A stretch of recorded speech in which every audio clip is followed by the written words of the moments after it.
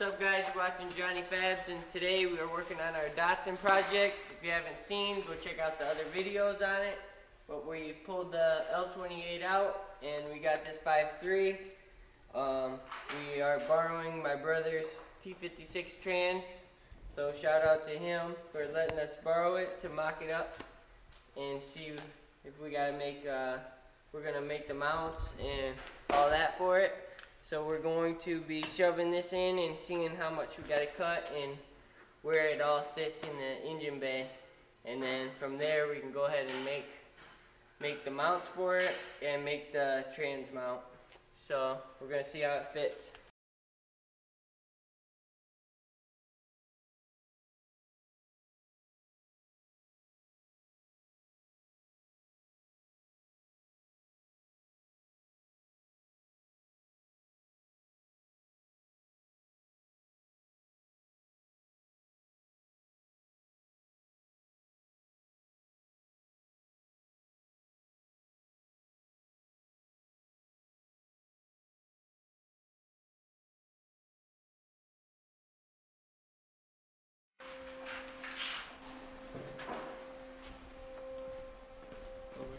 So we got the fenders off, bumper off, give us some room up front to fabricate the frame rails, and then see where we're at with space in the engine bay. So if we have to cut, grind, none of that painted stuff's in the way.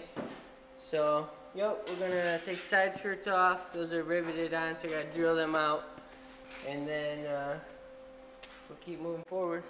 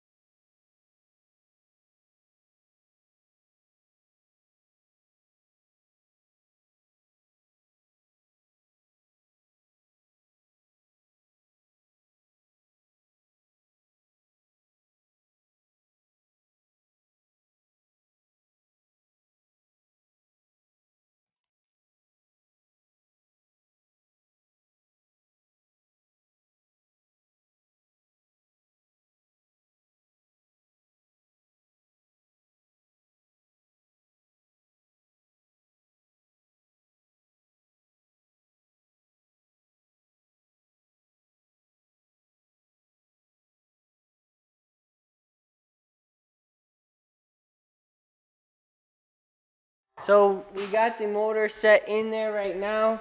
A thing to note is when you are doing this swap with the T56 trans, that your stock trans mount, which is right there where that light's shining, you have to cut that off to clear that trans so it can sit up in there, but it does align to the shifter boot hole pretty well. Can show you that from above, but for now we just got some unistrut and a little brace keeping the trans up.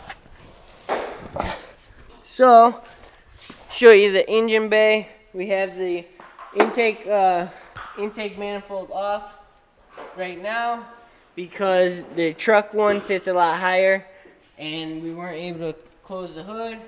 So we got it pretty centered, and the gap by the firewall, we got it pretty far back.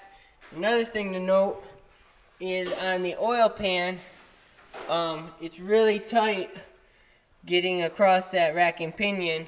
So our first time dropping the motor in, we actually undid the cross member, which there's 2 bolts right up under there, dropped it down an inch or 2, and so we were able to slide the motor in that way.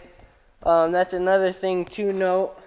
So now that we have the motor sitting in there and pretty centered, we're going to tape measure it so we know it's centered to the car for balance. And then we have these mounts here These are like a do-it-yourself LS mount. We can link these below. We're borrowing this set from my brother till we can get him a replacement. So it comes with this, these brackets that go on the frame, this, and then there's a plate we already got on the motor. I don't know if we can see that down there. But that plate goes down there. So in theory, if you do use this kit, you mount it on your frame like that. And then you have your tube you weld on and weld to your plate, cut this to length. So we're going to show you that in the next video, so stay tuned for this. But yep, that's going to be it for the install of the motor and trans. So hope you guys enjoyed it, and stay tuned for more on this build.